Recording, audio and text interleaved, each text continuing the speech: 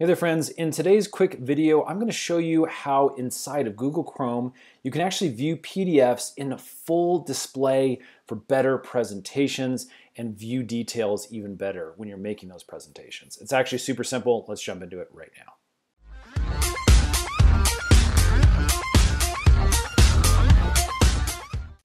Okay, so basically as you can see we're going to need to open up a PDF here within Google Chrome. Now we're on my Mac in Google Chrome. This is going to work obviously on most devices.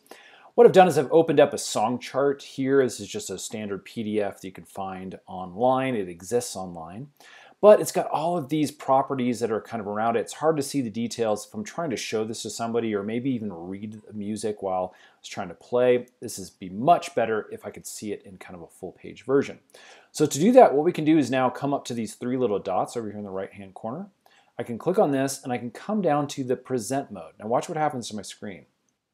Okay, so you're now viewing my screen in that full view presentation mode.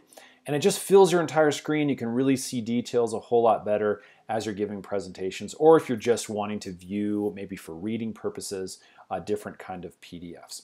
Hope that's helped, friends. Again, it's a super quick little tip, but it really can make your life just a little bit easier.